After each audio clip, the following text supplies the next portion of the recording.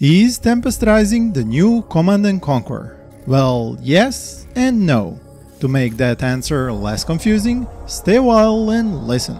My name is Peter and I am taking a deep dive into Tempest Rising gameplay as well as all of its up to now confirmed features, developer interviews and bits of info gathered from many different sources as we watch the first mission in the GDF campaign unfold.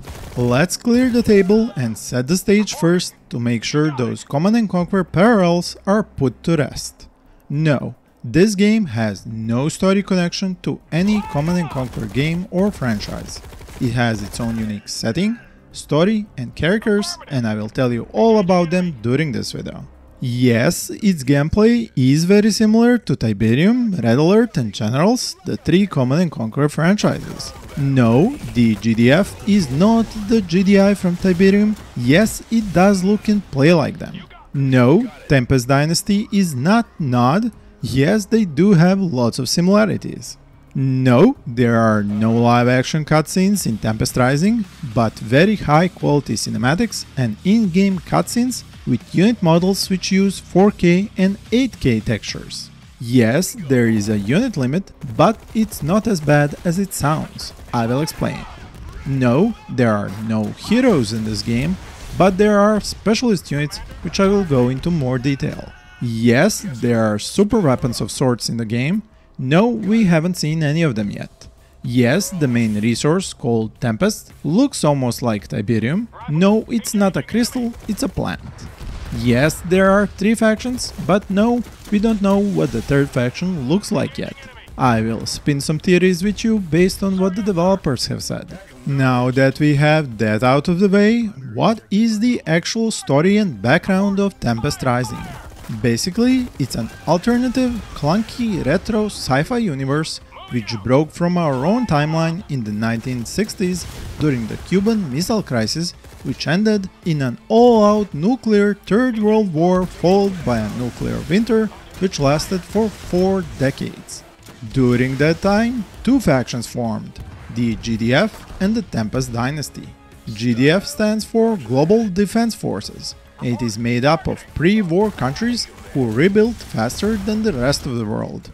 Also, their territories have become rich with Tempest wines, which grew out of the cracks in the ground after the war, and proven to be an incredibly potent source of power. Basically, fusion-powered creepy crawler plants. The second faction, Tempest Dynasty, is a mix of population and countries which suffered the most from the original nuclear bombardment. They have banded together to collect and harvest as much power from Tempest wines as they can, and they do not want to allow GDF to take it from them. This is the new world order, and the race for power is now on, with Tempest as the main prize.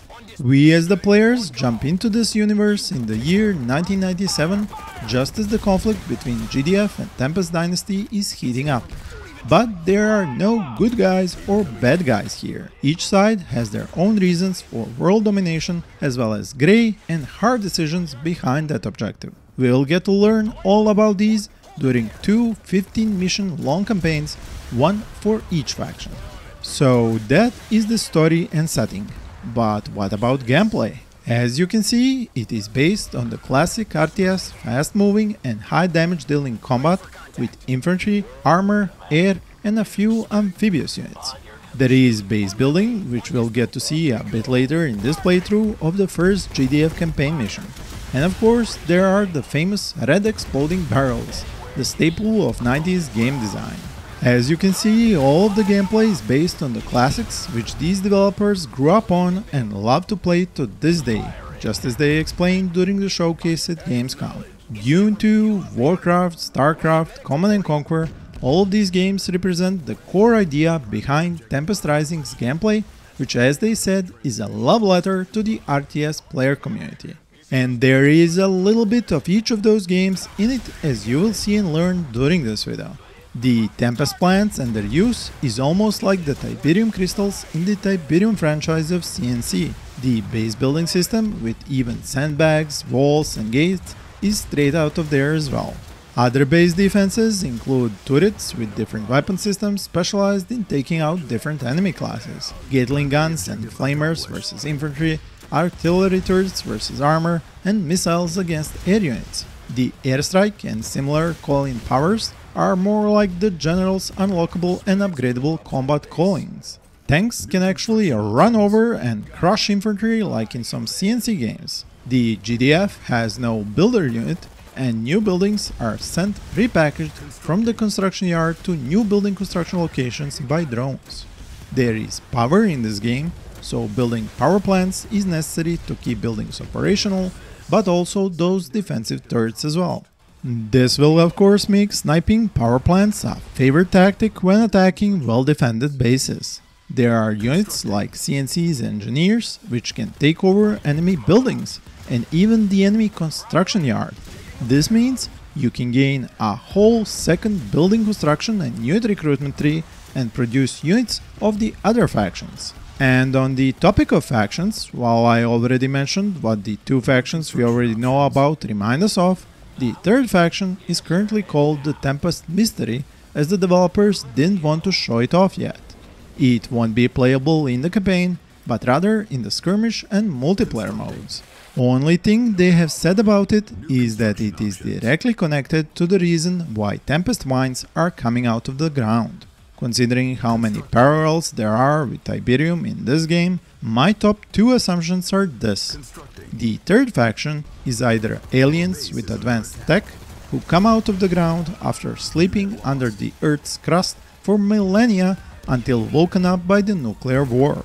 Or they are a whole new fast evolving set of animals mutated by all the radiation. So no tech, just hungry mouths and teeth. Now the devs might even go full on Tiberium and have them come from outer space to harvest Tempest vines and clear the planet of humans, but I think they will be more creative than that. Since I mentioned multiplayer, for now we know there will be the normal skirmish versus AI, as we could see in the main menu screenshot, and the devs noted that the AI will have different difficulty levels to fit both newcomers and veterans of the genre. When it comes to the PvP multiplayer, that is divided into two sections. Custom games, where you choose the setting and map, as well as the number of slots for players or AI. And the automatic ranked matchmaking with ELO rating. So the esports side of the game is already prepared, as developers hope it will have a large enough player base to get a live esports scene going. One of the people responsible for making the gameplay balanced and fun to play in these matches is none other than Brandon Wavert Castell, who you might know from his blog, YouTube channel and always active Twitter about RTS games. He is just one of the people developers from Slipgate Ironworks employed straight out of the RTS community to help them create the game all RTS fans will enjoy playing. Now, their job is made harder by the fact that the three factions are asymmetrical and each features its own distinct economy and playstyle. Also, as different players have different approaches to gameplay, like rushing or turtling, the developers wanted to balance those and make sure each is a valid option for those players. On top of that, there are built-in customization options for players to use in both single-player and multiplayer game modes. We haven't seen any of those yet, but hopefully will soon. What we know so far is that during the campaign, you as the commander have access to a few menu tabs called Doctrine, Commissary and Armory.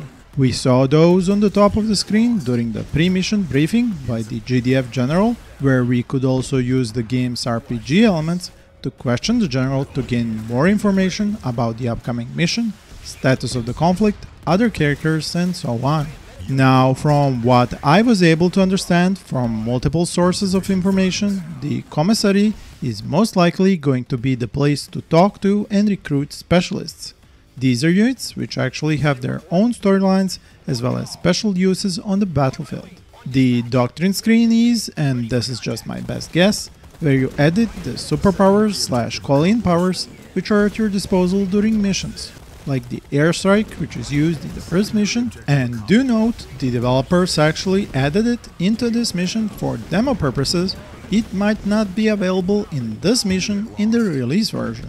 As for the last room, the Armory, that is where the customization of units will probably happen. Will it be about choosing what units you will bring to the mission, or what kinds of extra weapons or abilities will they have? I can't say for sure. And on the subject of units, as we see in the gameplay at the top right, there is an actual unit limit counter in Tempest Rising. Now I do know all of you CNC fans will be upset by this, but the maximum number is still not final, and by the looks of it, each unit represents a single digit. So it's not like in Crossfire Legion or StarCraft, where bigger units take up more of the unit limit. And also, there are no buildings required to keep expanding your unit limit. As for side objectives during the mission, these are totally optional, but when completed, will give the player something in return, like new units to fight on in the rest of the mission. The developers didn't want to comment on a number of other game features, like modding, the map editor, co-op campaign, but considering they didn't say no to any of these, they will probably be included at some point. Another thing we haven't seen much of here are cinematics, which devs mentioned Tempest Rising has a ton of, besides all the in-game cutscenes with really amazing unit textures, which use 4K and 8K resolutions for those cutscenes. As for naval units, the developers said there are no battleships or anything like that, but they noted there are some types of naval units, like the amphibious kinds we see in this screenshot.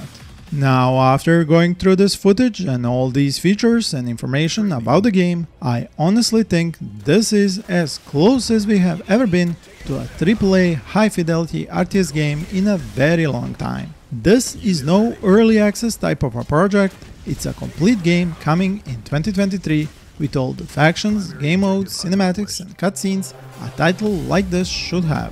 I have already shown you 45 new and upcoming RTS games in one of my previous videos, link up here and below, and Tempest Rising is definitely among the top 5 of those, right along Homeworld 3 and Company of Heroes 3. Another thing I want to mention is that these games also need to be accompanied by an awe-inspiring music soundtrack, just like the famous Hell March from Red Alert, and Tempest Rising has its own, called Death Squad among many others. And on that musical note, I will invite you to join me next time for another video about Tempest Rising and other amazing RTS games. Thank you for watching and happy gaming!